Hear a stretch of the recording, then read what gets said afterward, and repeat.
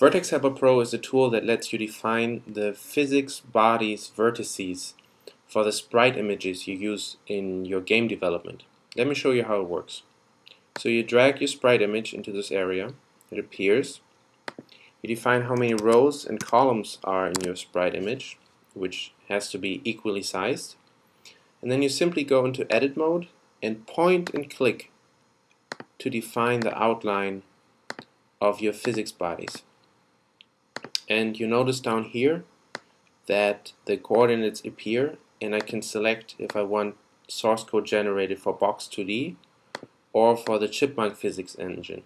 And I can simply cut and paste or copy and paste it into my source code in my game.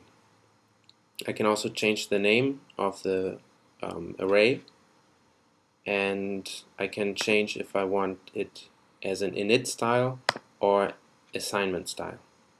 I can also zoom in and out, and in the Pro version I can also undo and save my work and reopen it later.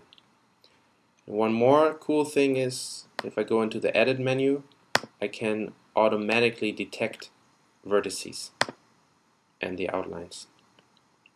So I hope this tool will save you a lot of time, which I'm sure it will, and I hope you like it.